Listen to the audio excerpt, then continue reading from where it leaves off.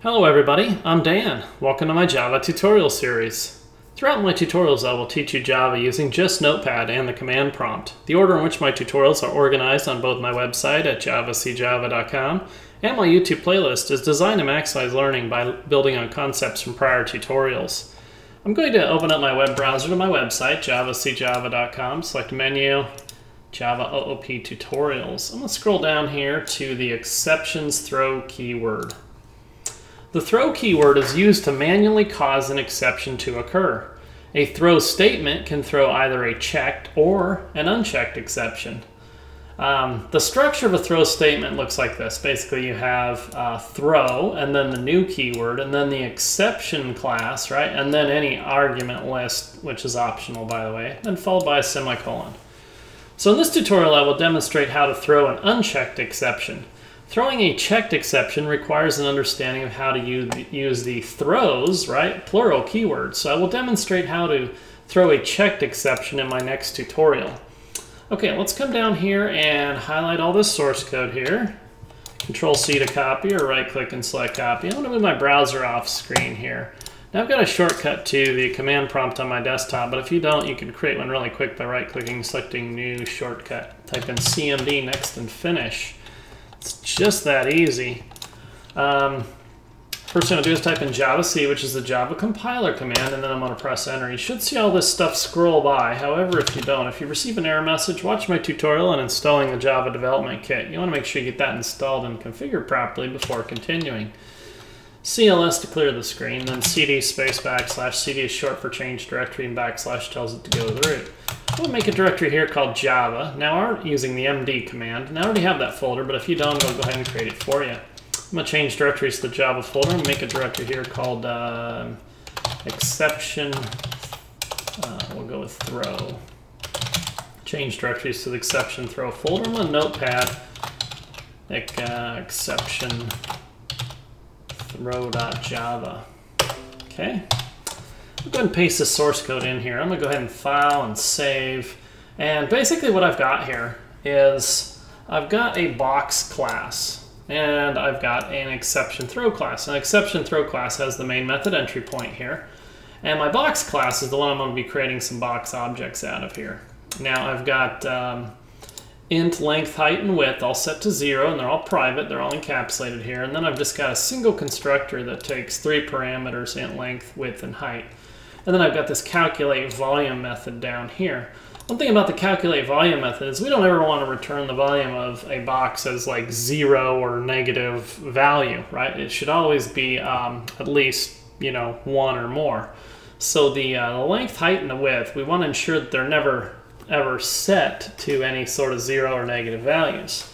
So inside of the box constructor, inside of its class right here, basically I'm saying if length is less than or equal to 0, or height is less than or equal to 0, or width is less than or equal to 0, then I'm using the Java keyword throw, and then we have to say new because illegal argument exception is an object. This is an actual class, right? And so illegal argument exception is a subclass of runtime exception, which is an unchecked exception. I'm going to show you over here. As you get more familiar with all of these exceptions, you can find quite a few of them to throw there. There's a couple different schools of thought on throwing unchecked and checked exceptions, but I'm not going to get into that. But anyway, illegal argument exception is a direct subclass of runtime exception, right?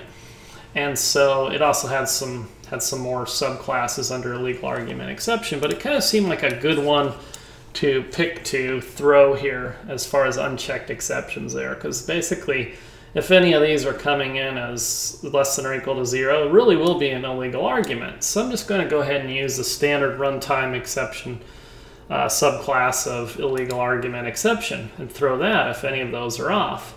Okay, and then if it doesn't throw the new illegal argument exception, program will continue to run down here. However, if it does, right, none of these will actually execute, right? And so basically, if these are greater than or equal to 0, all 3 of those parameters, would go ahead and set the instance variables length, height, and width equal to whatever the parameter variables values are coming in there. All right, so up here in the main method, first thing I'm doing is declaring a reference variable box1 of box type, setting equal to a new box object, a reference to a new box object, and invoking the box constructor here, right? Passing it 10, 3, and 4. And then I'll display to the console the volume of box1 is plus box1.calculateVolume. All right, the next thing I'm going to do is create a box2 reference variable of box type, set that equal to reference to a new box object, and invoke the box constructor with -6, 8, and 7,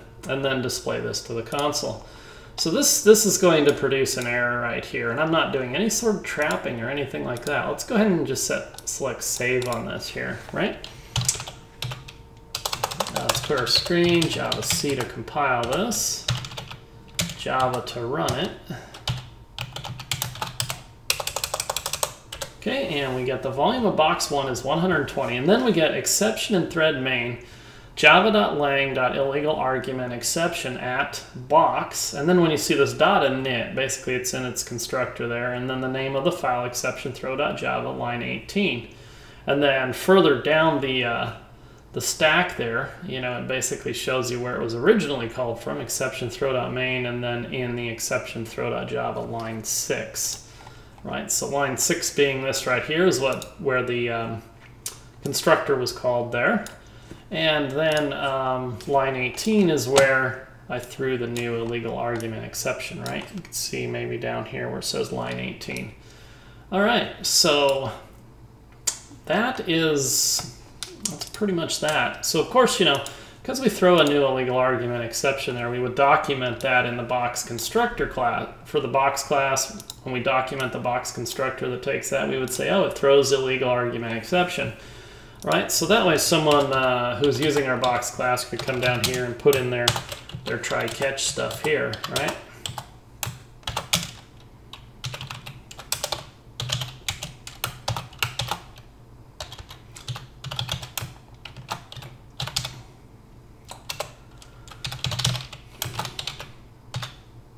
Or do an exception E. Boy, I'm telling you, I'm not typing well today. Let's speed that up a little bit, right?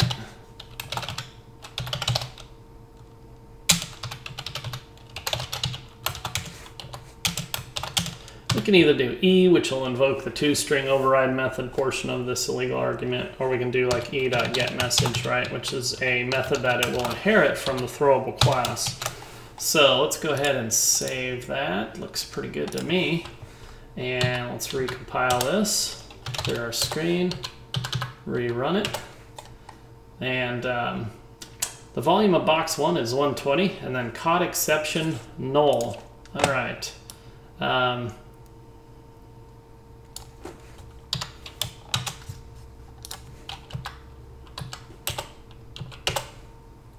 Okay.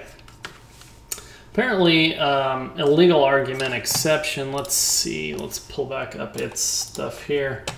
Okay, no detail message. I'd have to pass it some sort of string in order to get it to actually to display something to the message. So we could go ahead and do like something like, you can actually pass it in stuff like this, right?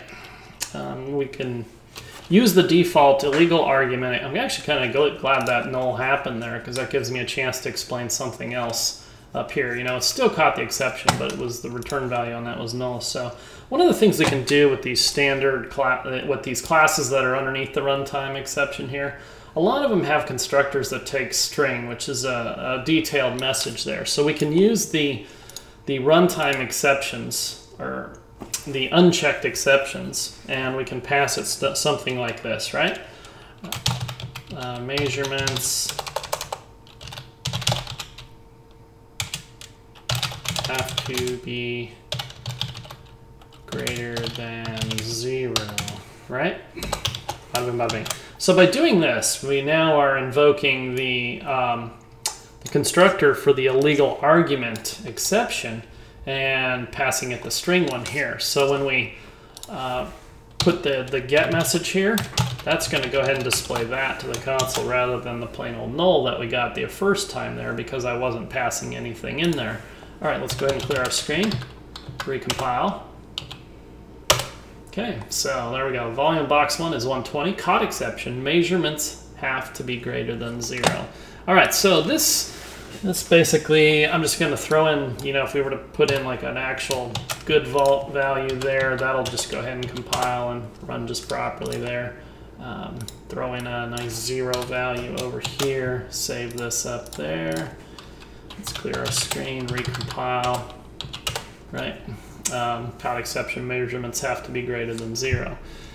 All right, so basically, yeah, that's pretty much it for the throw. You can throw anything you want. You can throw checked exceptions, unchecked exceptions. Now, I'm just throwing unchecked exceptions, and you know, once again, like illegal argument exception, I just know about that through sometime in the past. You know, I learned about that exception, and that's pretty much what you'll learn. When I say you got to just kind of do trial and error on a lot of these things, and you'll see some of these runtime exceptions. They're quite handy too as well. And you know, there's some controversies to, you know, using throwing runtime exceptions versus throwing unchecked exceptions versus checked exceptions as well. But you know, that's just really beyond the scope of this tutorial. I'm just showing you how to do either one there, and they're both proper.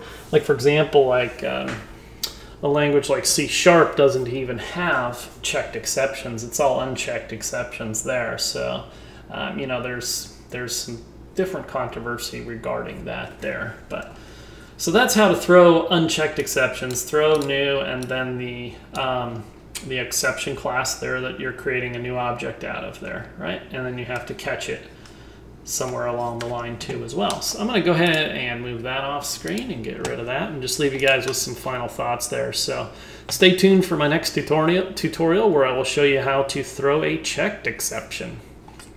That concludes this tutorial. Thanks for watching.